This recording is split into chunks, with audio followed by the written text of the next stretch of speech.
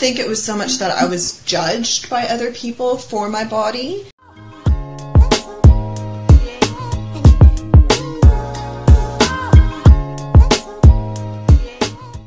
Hi everyone, welcome to another episode of Radiant Women. I am so excited for my current guest or my next guest today, Angie Martin, and she's the founder of Pear Collection, whose mission is to eliminate the horrible relationship that pear-shaped women have with fashion for decades. Pear Collection is not an innovative fashion brand, it's a common sense brand that simply creates classic, beautiful, comfortable, and practical garments for women. Why? Because we shouldn't have to cry every time we go shopping, but should be offered a simple style tips to help us feel good about our bodies and look great while doing so. Thank you so much for joining me, Angie. Thank you so much for having me. I'm looking forward to today. Yes. All right. Now, let's get started. So what made you come up with this concept, or what made you create Pear-shaped Collections? Yeah, I actually love telling this story. I was in the midst, I had just left my job that I'd had for 5 years to ultimately go and just upskill and grow my own career. And I was looking for that power suit. So I went shopping with my partner because I always go with my partner. Shopping has never been a great success for me in the past, so I went with him so he could give me, motivation to continue going. And we went in, all I was looking for was one pair of black pants that would just look nice. And as a petite pair, pants have always been a real sensitive spot for me. So we went shopping. I grabbed 20 pairs of pants. We went into the fitting room. Not one of those 20 pairs of pants actually fit. So like any girl would do, I broke down crying in the fitting room and started to basically curse the fashion industry. And my background, my first degree was in fashion design. So I created my first company, which was a fashion design company, when I was 12, and then I did my degree, and then I moved to Australia. So I have a big background in fashion design, and I started to curse the industry because the industry itself doesn't create garments for curvy women. Just the patterns that are made, the clothes are made out of a set of base patterns. Doesn't matter what brand you shop from, it's all based off of the same pattern, and it's not created for curves. So I started cursing the industry and being like, this is such a problem. My partner, bless his soul, was like, I don't understand why the clothes aren't fitting you. He loves my body, he loves my curves, and he's like, it just doesn't make sense to me. So I tried to explain it while crying. And I'm like, this is the issue this is why I hate shopping. And he's an entrepreneur, and I also am an entrepreneur anyways. And so he's like, well, you have the resources, you have the knowledge, why don't you fix the problem then? This is obviously a problem that you and other women have, why don't you fix it? So after a day of joking about doing it, I sat down and went, well, something does need to be done, because trying on 20 pairs of pants and then crying in the fitting room is not great, and I don't want anyone else to experience that. So I created Pear Collections off of it. Wow, that's awesome. That's really, sorry, it's so inspiring. So tell me why, I know you said, sort of the current brands and things like that, they have this, one blueprint, and they go off this one shape. But why is it? Because there is so many curvy women out there. So it's not like it's a massive minority, so that they're not catering to the world. Why isn't it there when, there's a big market for it? Why isn't there? It's Just how it's always been. And I hate saying that answer, but that's how it's always been. It's always so the patterns themselves are based off of the rectangle body shape. So they're not even made Hmm. off of, there's apples. Everyone calls them different things, but there's pear-shaped women, Yes. men and women, apple-shaped men and women, rectangular. uh, some people call it triangle, inverted triangle, all different things. But the patterns themselves have always been created off of rectangular women. And the reason for that is that it's this quote unquote status quo. So it's the one that's going to fit the mass amount of bodies. Um, because, and to be fair, it's one of those things as well. If you cater to one, you can't cater to any of the others. So rectangular, Wow. yeah, the rectangular body shape can kind of pass sometimes for everything else. It's kind of just the in between. Mhm. So that's why everyone kind of bases it off of it. There are some brands that are like me who do tend to cater towards a certain body part or a certain Yeah. curve or anything like that, but it's very few and far between. And all the mass brands all just do the status quo because then they can serve the larger amount of consumers, which is fair. That's fair, but for certain body types, the status quo is never going to work. And Yes. the common consensus is that it's our fault that the clothes don't fit, and we think that it's Yeah. something wrong with us. Where no, even if you're a size two, a pair is a pair. It doesn't Yeah. matter what size you are, it's still not going to fit you right. So that's why I've decided to try and make that a bit of a change. Wow. That's awesome. So, I know you said, your partner really loves your shape and loves your curves. And I imagine you would have had this struggle of going into the fitting rooms because, like you knew before you even left the house, you knew what was going to happen in that fitting room. Um, what was it like sort of growing up with that? And did that change the view of yourself that, you just didn't fit into the box that was created for you? And, no matter how you tried, you couldn't make yourself, squeeze yourself in there. Yeah, It felt like everyone else could, but you couldn't.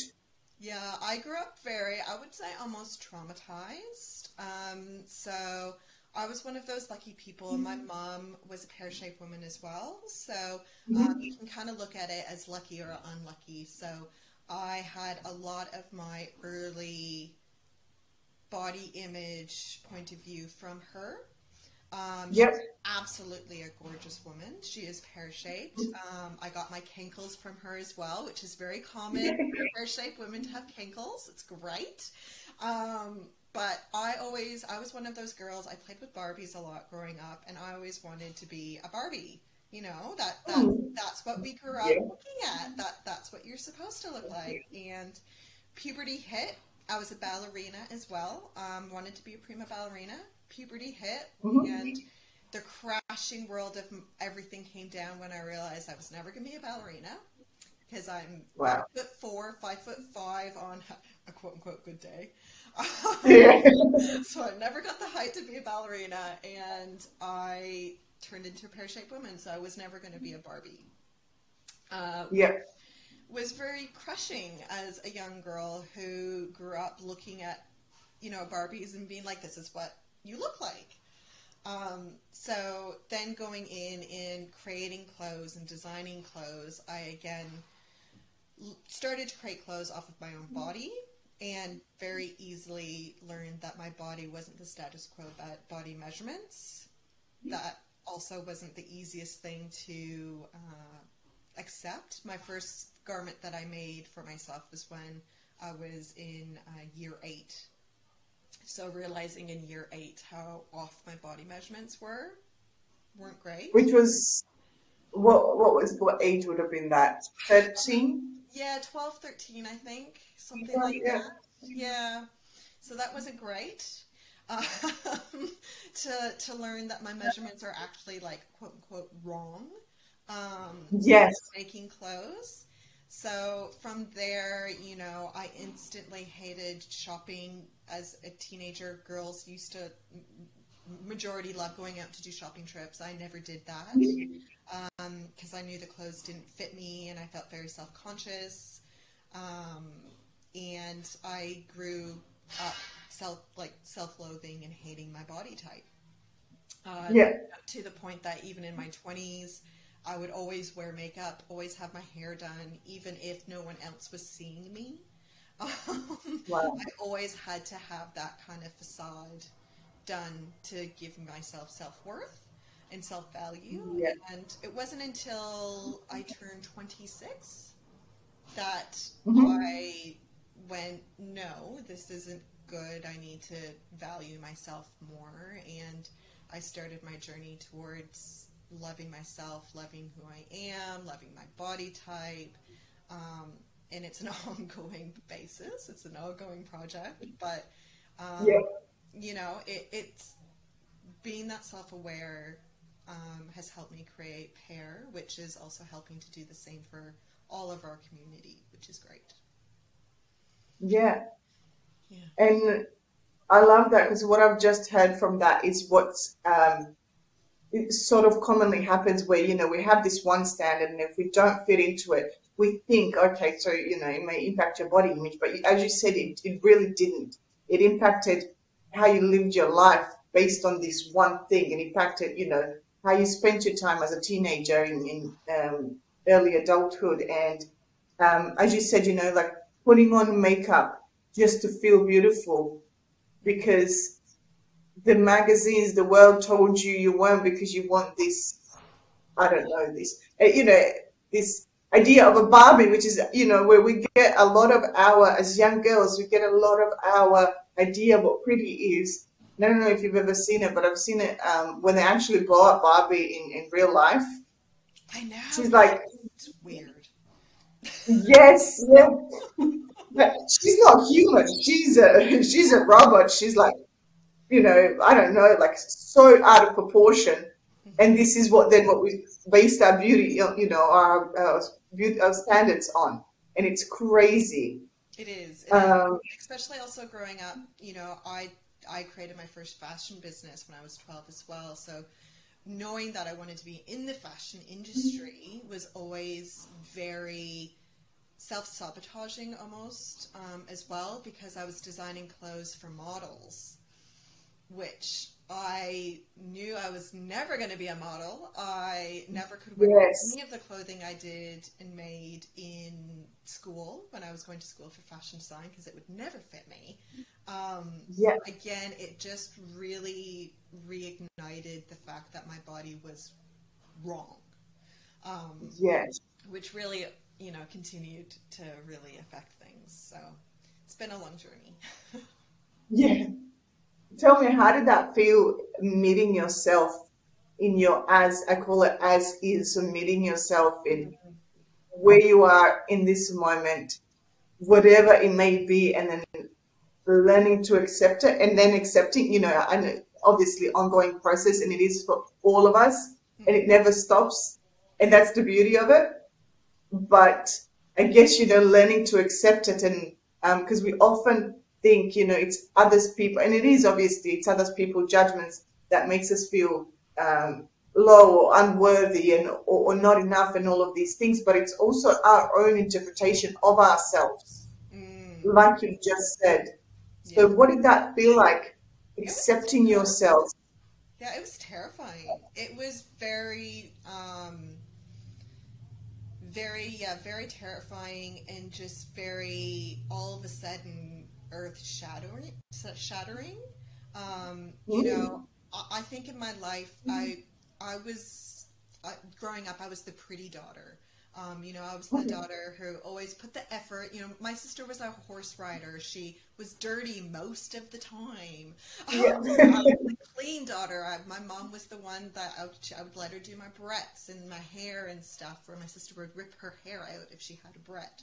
I was that daughter growing up as well. So Having the realization of that after all of that, I don't think it was so much that I was judged by other people for my body. It was more of me perceiving other people judging me. Um, Yes, that. yeah, I don't actually think I was judged that much. It was more of what a comment would be made, and then I would turn it into my perceived vision of myself. Yes. So it definitely wasn't so much judging because I'm a petite pear. So when you see me, I'm like a size 8.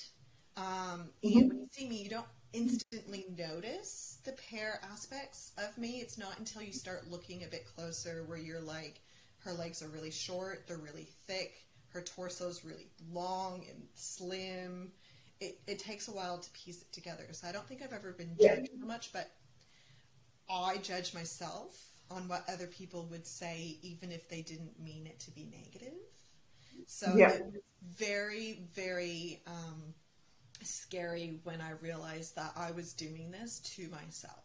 It was the realization of I am tearing myself down. No one else is doing this. It was very scary, and it was a lot of really, I'm not going to say horrible, but really um, impactful moments of sitting there and going, you are worth more than you're telling yourself, and no one's doing this to you but you, and you need to accept that and then move on from it. It was very Hmm. hard. Yes. Yeah. Yeah. Okay. So what were you terrified of? So, and I know you said that Mm, that obviously, like you that realization, which is massive, that I was the one putting labels on myself, as much, even if people around me were or weren't, I was the one also contributing to this. mm.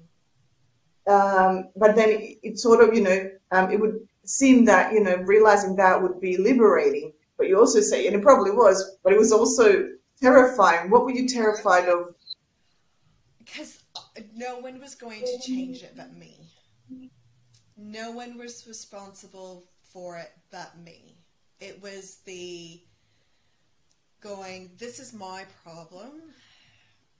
I can't get someone else to do it. It's no one's fault but mine. So that's the part that was terrifying. It was liberating when I started to implement the change and I started to actually feel and experience the change. That's when I was like, going through this hard discussions with myself is worth it. That's when it was really liberating, and it was the real acknowledgement that I was doing something that was worthwhile was when other people started to notice the change in me. That was really liberating. But the terrifying part was that no one else could do it but me. It's I had to do it. And that didn't feel great when I would realize that. As yes, as sometimes a hard truth. Yeah. Um, tell me, so did your world change, and or did the people around you, or did anything change in terms of the outside, whether it be people or I mean specifically talking about people, because I guess your energy changed from feeling small to then finding your voice and accepting yourself, and that, you know, that helps you grow, not just mentally, but also kind of energetically. You stand up a little bit taller. You're okay to take up space. Yeah. Did Yeah. that change? A lot changed. Yeah. A lot changed. So my career changed. I started valuing myself and my own self-worth with my knowledge for my career Hmm. completely changed. Since then, my value has almost tripled for how much I'm expected people to pay to be working with me, um, Hmm. which is crazy to think that it's tripled, Yeah. just by working on myself and realizing that I am worth this. And if someone doesn't want to pay that, well, then that's their problem. Yeah. Kind of thing. And, I unfortunately, my friends did change. So there was a couple friends that I realized weren't positively impacting my life. Hmm. And when I was going through the change, they didn't like it and weren't supportive of it. Yep. So unfortunately, I did lose. There was three friends that were really, really close friends of mine that unfortunately, I hold no ill will towards them, but we just don't speak anymore because they weren't positively reacting to me trying to improve and better myself. Yeah. On the flip side, though, I had some other friends that our relationships have gotten better and closer because we supported each other in doing it as well. I have another friend who is also a pear-shaped woman. She's a personal trainer, and so that leads a whole other conversation for her as well, for being a pear-shaped woman, for being a personal trainer, and our relationship completely changed after, because we were both doing it strangely at the same time, of really Yeah. valuing ourselves, and so that relationship has really improved.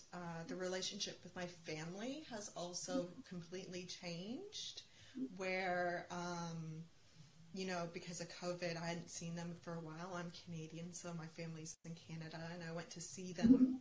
And in just that 2.5 year period where we haven't seen each other in person, every single family member took me aside this past trip, to acknowledge how much I've grown and developed as a woman, as a person, and as their daughter in a positive light. Yes. Um, Yes. so that was really, really lovely to hear as well because, of course we Skype and everything, but they were like, my entire presence of me has been positively affected. So that's really nice. That's awesome. I love that. And um, I love, what you've just said there in terms of, some people come and some people go, and it's just whether it's an expiration date on that relationship or whether it's, whatever it is, that's what we're afraid of losing. And that's sometimes, if I change, then people won't love me or people won't like me or, and it very much is because sometimes people in our lives is, I know you a certain way. We have a certain energy between us Mm. that I may be big, you may be small, and let's keep it at that. And if you start changing that, I'm not comfortable because then I have to change and I don't want to change. So, I'd rather sabotage you and keep you in your place than me having to, and, it's really that kind of dynamic. And it's so important and so amazing that you were able to let it go and not hang on to something that wasn't serving you. It was hard, I'm not going to lie. It was really hard. There was a lot of nights of just crying my eyes out, specifically about one friend who was almost like my surrogate sister. It was really, really horrible. We were all friends in the same friend group, and it still sometimes hurts to this day, but it's one of those things. I can't control what they do, they can't control what I do, and if she ever changes, I'm always here to restart that friendship. And I've left it in good terms in my, own way kind of thing. I Yeah. also had a really supportive partner who helped me through all of it, which Hmm. was really, really lovely. He loved who I was, and then he loved supporting me and becoming a better me. So that was really great, but it was very difficult at the beginning. Yeah. Yeah. Yeah. But I assume it must have been worth it. Oh, 100%. Especially with Pear Collections, it's one of those things that Pear has always it's always been me. It's always been really authentic, really honest. Every garment that Pear does, I wear. I basically only wear my own brand simply because it's comfortable and Yeah. it fits me and it makes me feel good about myself. So having that and that community that I've created through Pear, we all kind of support each other and it allows that growth to kind of happen as a community, which Hmm. helps as well. So it's 100% been worth all the work and the tears and the moments of like, what are you doing? Snap out of it, deal with it, get over it. One of my great aunts, um, her favorite saying is just get over it. And and my family uses it for almost everything. And sometimes you just need to get over it and Yeah. accept what you have, and then be happy and be thankful for what you have. Because with everything is your body. You only get one body, and so you may as well love it because if you don't, no one else is. And if you're not going to take Hmm. care of it, it's not going to take care of you. So get over it and move on. Yes, I love that. I love that. No one else will love. If you don't love it, how can you expect other people to love it? Yeah, I absolutely love that. yeah, Let me just ask you, in terms of that business and then starting it, we have, I guess, the way I have this idea in my head, because you have all this background, and you have all this knowledge, it was just smooth sailing and voila, you're this. And I was looking at your products and they're absolutely amazing. And I also went and I had a look on your Facebook and I was kind of taking notes because there was you do a lot of like a mini series tips and how to style this with that. And it may not necessarily be just your product, maybe jewelry and things like that, which is absolutely awesome.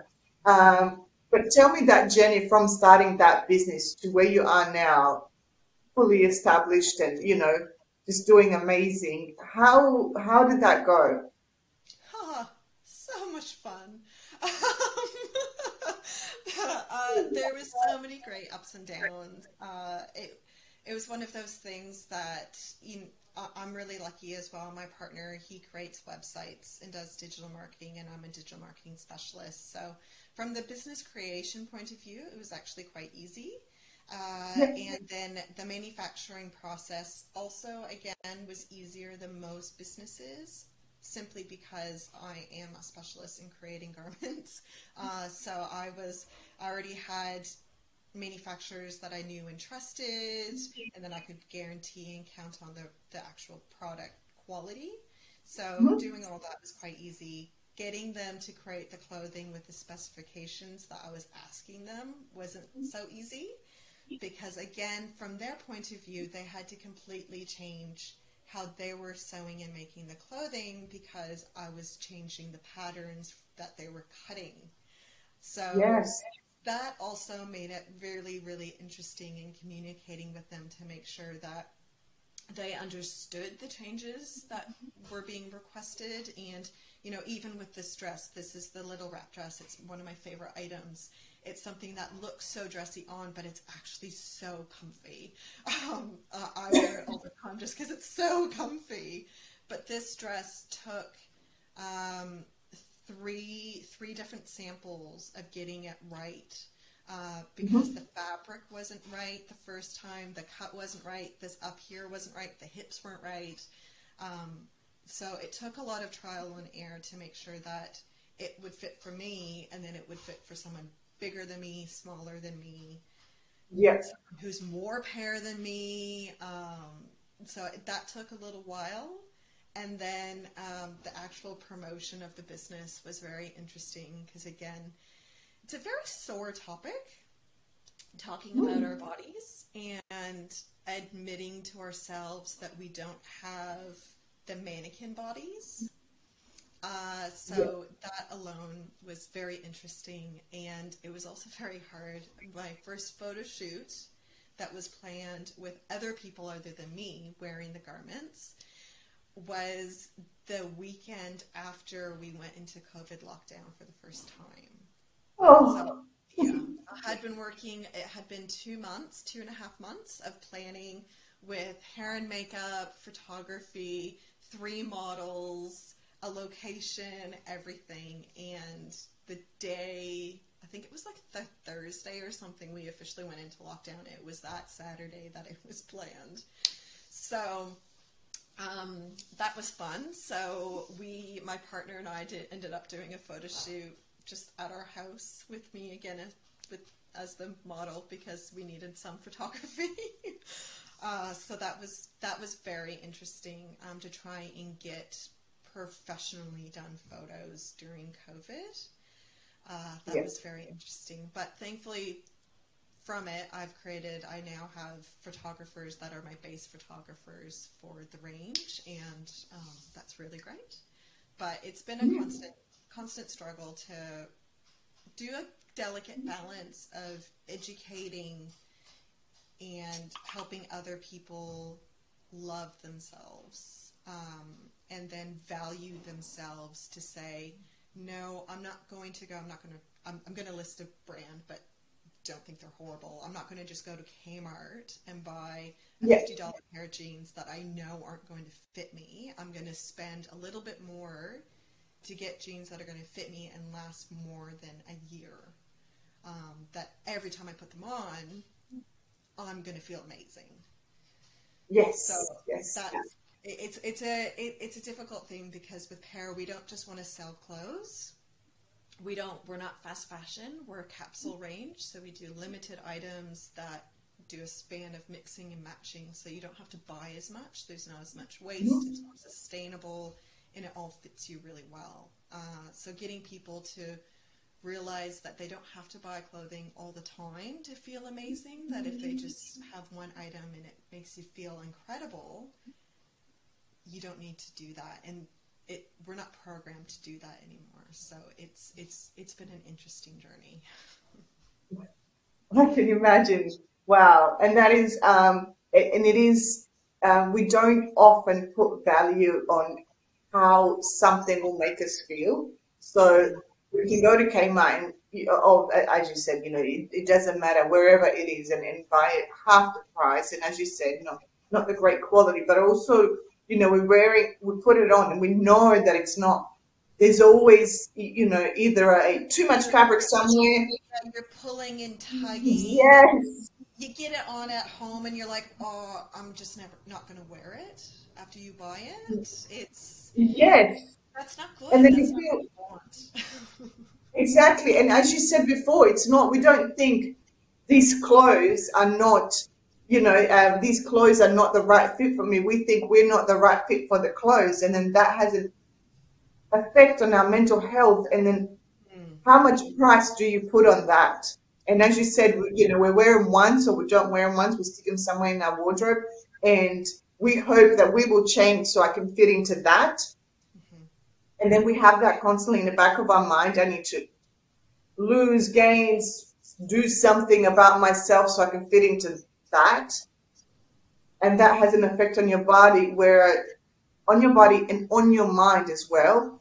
Whereas if we just got, yeah, and it affects everything. So I work with a lot of business owners and a lot of female business owners, and obviously my journey with Pear always comes up, and it's actually really interesting when you talk with business owners and just anyone on how much that affects them with their self-confidence. yes, 100%. Yeah, it really makes a big difference. So with Pear, we like to not only just talk about, like we do clothing, it's awesome, but why is this clothing awesome for you and how is it going to positively change your life? Is a really big thing with us, which is why we do our style tips and tricks and why we talk about things like, we even have an episode where it talks about don't wear a certain kind of shoe, which we have shoes, but it's something that, again, it impacts on how you feel. And if we can help support people, then we want to. Yeah, and that's really awesome. If we went in shopping or whatever we did with the mindset of, okay, how can I meet myself in the present moment where I am right now, and how can whatever I buy not satisfy me in the short term through, swiping the card and that excitement of buying something, but how can this really serve me and make me feel good, our worlds will change. And it's one of those things that I like to be really honest with Pear. It affects me so much. So even for example, for today, I am just in the midst of getting over COVID myself, and I haven't been feeling awesome this week. And today I knew I was going to be talking with your lovely self, so I put on my go-to outfit, which is Yeah, this dress. I did it specifically so I would feel great. It instantly boosted my energy. It instantly gave me that little zap of confidence. And when you have something in your wardrobe that can do something that's so small, of just making you want to sit up straighter or think, like look in the mirror and go, yeah, you know, I got this. yeah, It makes a big difference. So it's yeah. definitely something that I like to really try and shout out to the world. Wow, that's amazing. Thank you so, so much for talking to us. And guys, you have to go on the Facebook page, which is Pear Collections. Yep, yep. Or Yes, you can find us just on the web. It's pearcollections.com.au. Super, super easy. yeah. And it's so we'll link everything in the comments or in the description wherever you're listening to this. But it has amazing tips on how to Hmm. style things and just how to feel great. And then if you when you look at the clothes, I'll let the clothes speak for themselves. I won't say anything. Well, what I was actually thinking of doing today as well is offering your community a ongoing discount. So what I'll do is I'll send you through the coupon code. You can put it in your description, and anyone who's watching this and wants to actually experience the clothing, I'll give you 20% off to start the journey to loving your curves. Oh my God, thank you so much. That's amazing. We love that, guys. So we'll definitely put the code in, and this is going to be amazing. Thank you so much for coming on, and we'll hopefully chat to you again soon. Absolutely. Thank you so much for having. And I always finish my style tips with love your curves. Yes.